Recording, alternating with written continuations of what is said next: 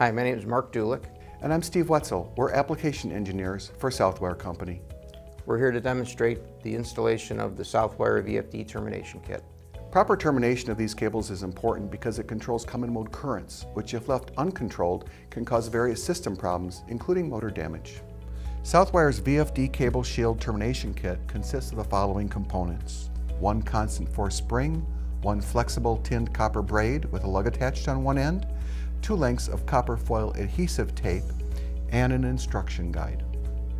The tools we recommend for installing the termination kit are Southwire's long nose pliers, diagonal cutters, electrician's scissors, and safety retractable utility knife. Now we'll walk you through the steps of the termination kit. The first step is to remove the outer jacket. It's a good recommended practice to use a constant force spring provided in the kit just for a straight edge to get a nice cut.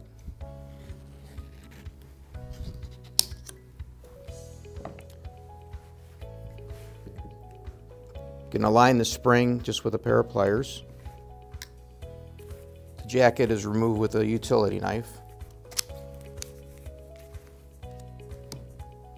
So you'll make one ring cut, and then you'll make a longitudinal cut along the entire jacket length. Careful not to go too deep to cut the tape shield that's underneath.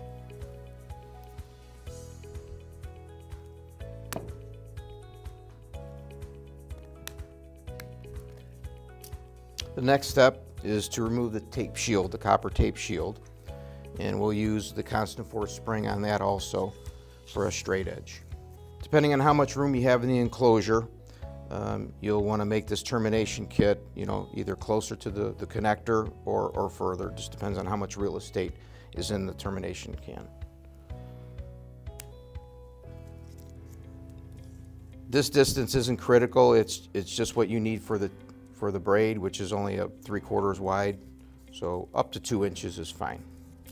Just carefully unwind the tape shield. Scissors is a good tool to use to cut the tape shield. Then I'll make 5 cuts in the tape shield, 4 to 5 cuts. Now what you do is you'll peel the tape shield against the constant force spring.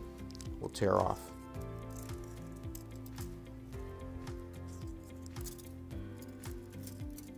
Now the tape shield is totally removed. You can remove the constant force spring. At this point, all the fillers can be cut.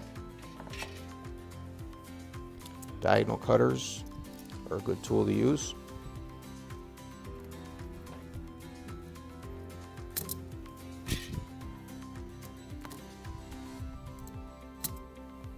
Now at this point, the copper tape shield wants to unwind.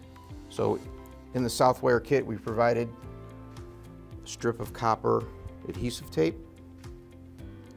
This is used to hold down the shield. It's important to use copper adhesive tape here because you want to maintain an electrical connection between the shield and the termination strap that will go over it. The next step is to apply the braid. Southwire kit has an integral crimp-on lug with a hole in it already for easy attachment of the chassis. The first step is to make a 45-degree bend and fold it over on itself. This tail has to be long enough to be able to wrap around the circumference of the cable.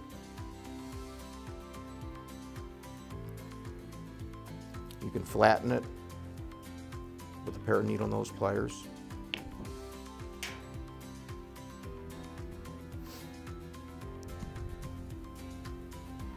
When making the bend, make sure that the termination braid is as short as you possibly need to attach it to the enclosure.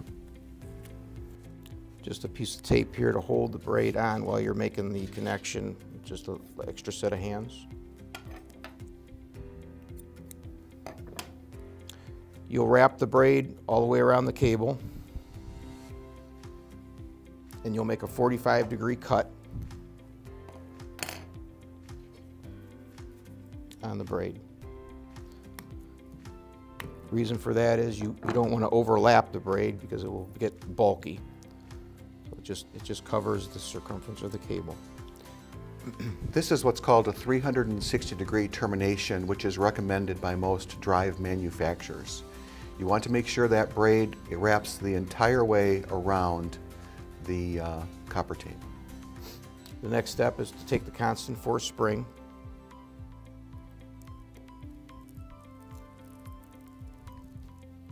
and wrap it around.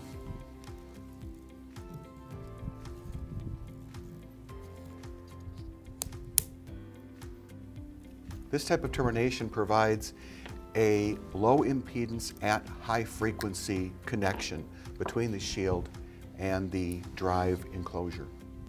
The final step is to wrap 2 half-lap layers of vinyl tape around the termination. The termination is complete.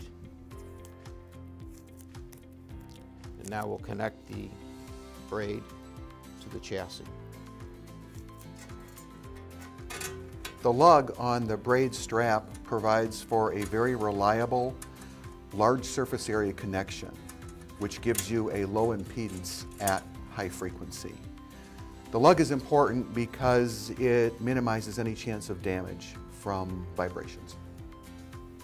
Now that completes the termination kit on Southwire's VFD cable with tape shield. For more information, contact industrial support at southwire.com.